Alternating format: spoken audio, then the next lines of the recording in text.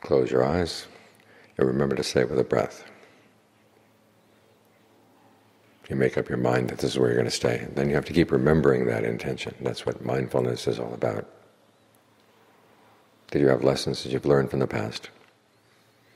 Even if the past is just a few minutes ago. But one of the lessons you learned from a long time now is that it's good to stay with the breath. You know, why is it the mind wanders off other places? Why does it forget? This is where you have to bring alertness in, to keep watch over what you're doing. Watch over the breath, watch over the mind. Learn how to observe both of those, because that point of view is going to be very important. You have to keep track on what the mind is doing as an important part of the meditation,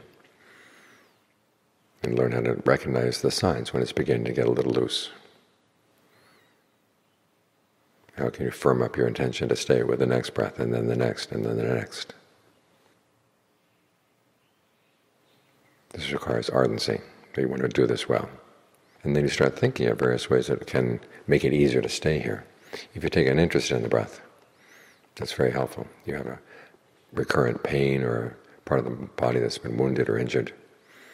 Think of the breath energy flowing through there. When the tension around that begins to relax, you begin to notice that there are other patterns of tension that you may have not noticed before because the big ones were drawing all your attention. And so you can go through the body, releasing the tension. That gives you something to do without even having to think about wanting to stay here. You just get interested in being here. As the Buddha said, interest, or citta, is one of the foundations for concentration. It goes together with desire, wanting to do this, and persistence, putting the effort in. But if you're really intent on what you're doing, paying careful attention to what you're doing, interested in what you're doing, then the desire and the persistence come on their own. Then it's just a matter of adding the fourth basis for success, which is using your powers of analysis. What's working, what's not working, what can you improve? Remember, the Buddha's secret to his awakening was not resting content with skillful qualities. He was always trying to find, is there some better way of doing this? It's like a craftsman who's learned a craft from a teacher and then wants to improve on it. First you have to do what the teacher says, make sure you've got that down. And then from there you can begin to explore.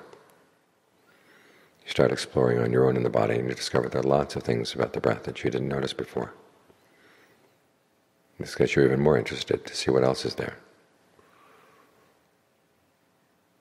So as long as you can stay interested in the breath, it's easy to stay. It's when the breath gets boring, that's when you begin to wander off. But you have to ask, why is it boring? After all, it does have a huge impact on the health of your body.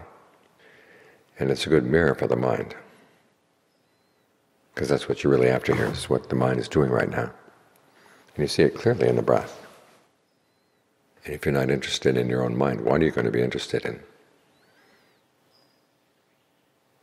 So take an interest in what you're doing here. And all the other good qualities of concentration and discernment will begin to come.